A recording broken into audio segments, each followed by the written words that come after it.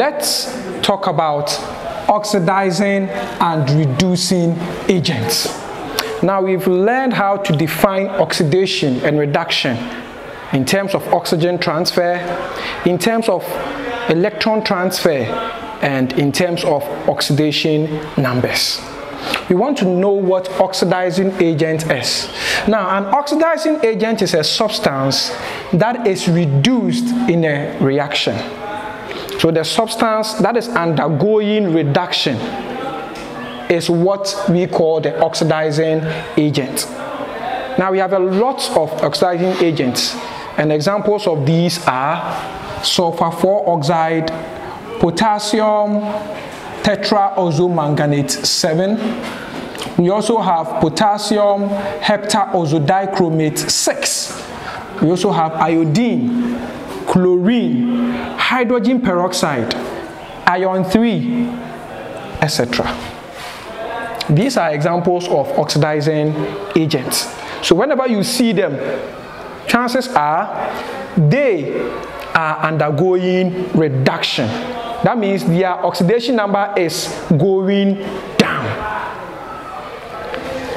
A reducing agent is a substance that is oxidized in a reaction. So if you look at a redox reaction and you see a substance whose oxidation number is increasing in the course of the reaction, that substance is undergoing oxidation, and that substance is called a reducing agent. So it's kind of like a swap. The substance undergoing reduction is the oxidizing agent, and the substance undergoing oxidation is the reducing agent. Now, examples of reducing agents are sulfur 4 oxide, hydrogen sulfide, metals, halides, talking about the fluoride ion, the chloride ion, the bromide ion, and the iodide ion. They are the halides. Then we have hydrogen gas. Then we also have iron 2 ion. We have other ones too as well. Now, sometimes you'll be given a chemical reaction. Then they will ask you, identify the oxidizing agent and the reducing agent in that chemical reaction. In that case, what do you do?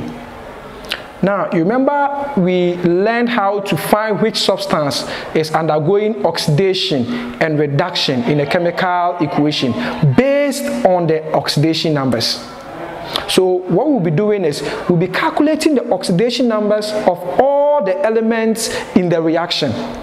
Then we will ask ourselves, which one is undergoing oxidation?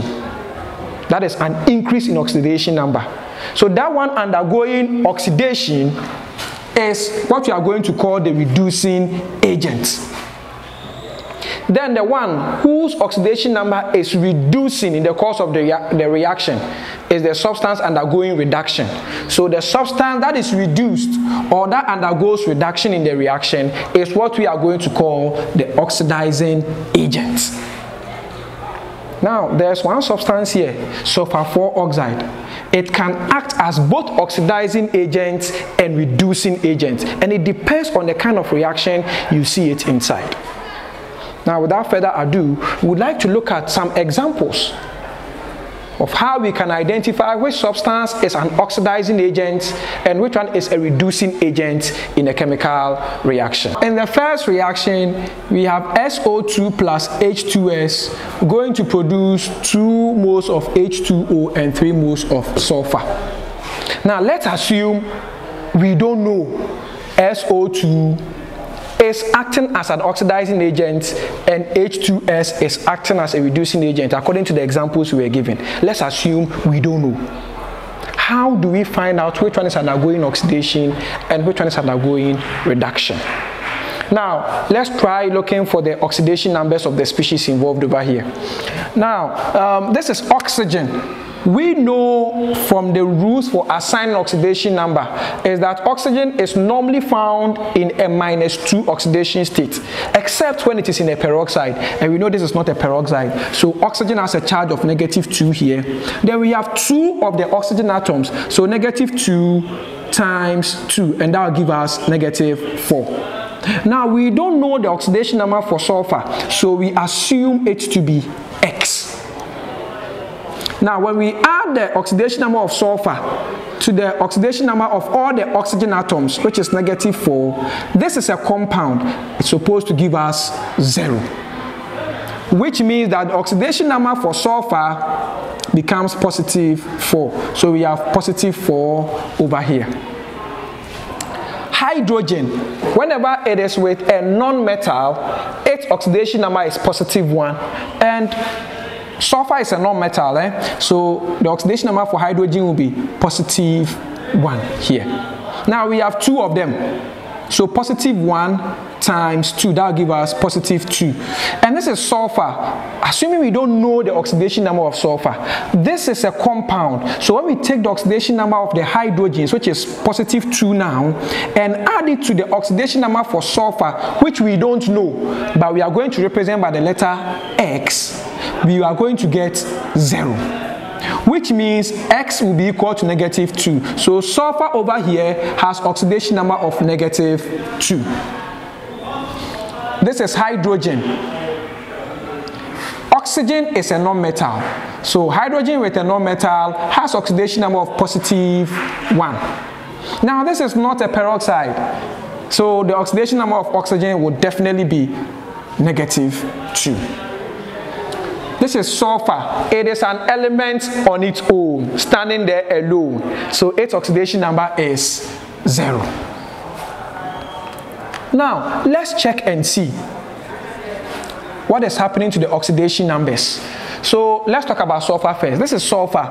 It is +4 over here, and at the product side, its oxidation number is reducing to 0. So oxidation number reduces. Now when the oxidation number reduces, we say it has undergone reduction.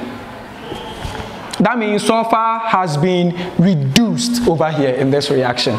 Now what did we say about substances that are reduced?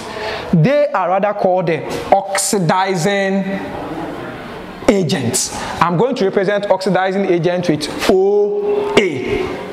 So sulfur over here is undergoing reduction. So sulfur 4-oxide or SO2 becomes our oxidizing agent. Now oxygen has the same oxidation number on both sides, so it's not a relevant species. Now hydrogen has an oxidation number of +1 here, and over there too is +1. It is not experiencing any change. But look at this sulfur here, -2, and it increases to 0. So its oxidation number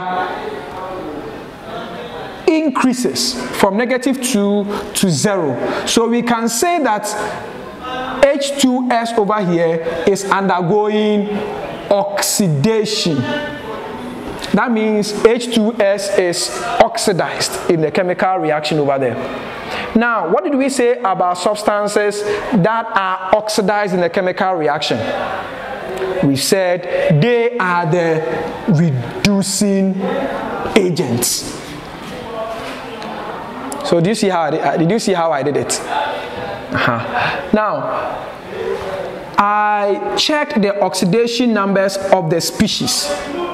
Then I looked at the ones whose oxidation number is increasing in the course of the reaction. Now, when the oxidation number increases, as in the case of sulfur in H2S, we say the substance is undergoing oxidation.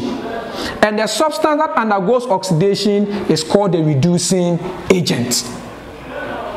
Now, sulfur in SO2 has its oxidation number decreasing from +4 to 0. So it is undergoing reduction.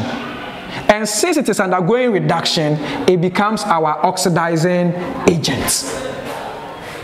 Let's try with the second one and see. Now this is magnesium. It's an element standing there alone, not combined to any other different element. So its oxidation number automatically is 0. Now, oxygen. It is also an element standing there alone, not combined to any other element. So its oxidation number also becomes 0. Now at the product side, we have a compound here. Now this is not a peroxide, so oxygen would definitely have a charge of -2 here. Now magnesium in this compound, magnesium is a group 2A element. And what did we say about group 2A elements? Whenever you see them in any chemical substance, their oxidation number over there is +2. So if you look at it critically, you realize that the oxidation number of magnesium increases from 0 to 2. Increases. So it is undergoing oxidation. And the substance undergoing oxidation, which is magnesium, is what we are going to term as the reducing agent. Now let's look at this one too. Oxygen had an oxidation number of 0, and it decreased from 0 to -2. So the oxidation number has gone down, and that is termed as reduction. And the substance undergoing reduction, we said, is called the oxidizing agent. Could you please try your hands on the last 2 questions? Now, in the last but 1 question, you realize zinc ion is a simple ion, and we said simple ions have oxidation number equal to the charge carried by that simple ion, and the charge is +2, so the oxidation number for zinc 2+ will be +2. Copper is an element standing there alone by itself, so its oxidation number is 0. Now at the product side, the copper has a charge of +2, and that is a simple ion, so its charge becomes +2. Zinc is now alone, so its oxidation number becomes 0. So from copper to copper 2, we have an increase in oxidation number from 0 to +2, and we call that process oxidation, which means copper here is being oxidized. That also means that this copper, which is being oxidized, becomes our reducing agent. Now zinc has its oxidation number reducing from +2 to 0, and the reduction in oxidation number is what we call reduction. And what did we say about substances that are undergoing reduction or are being reduced? They are the oxidizing agents. The last question. Now, oxygen has a charge of -2, and we have 3 atoms of oxygen. So we have -2 times 3. That will give us a total oxidation of -6 for oxygen.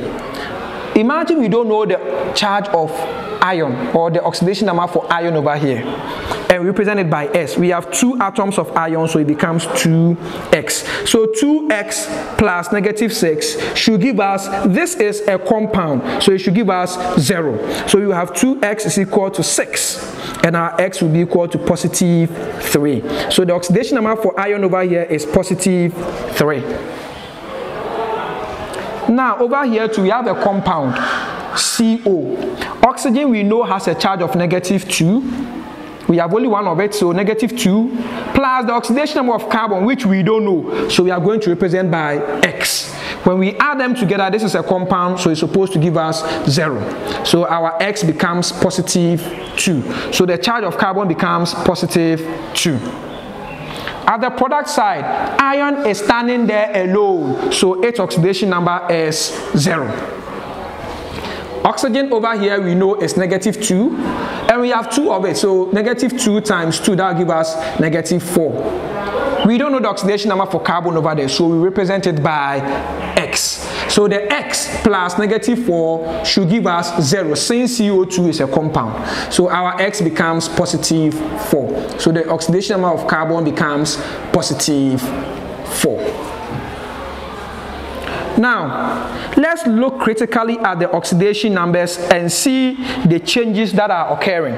Now, we have iron reducing from +3 to 0. From +3 to 0, so it's undergoing reduction. And since it is undergoing reduction, it is termed as the oxidizing agent. So the iron 3 oxide becomes the oxidizing agent. We know oxygen is -2 here, -2 there, so it's not experiencing any change at all. Now, the carbon in CO had oxidation number of +2, which later increased to +4. An increase in oxidation number is what we call oxidation.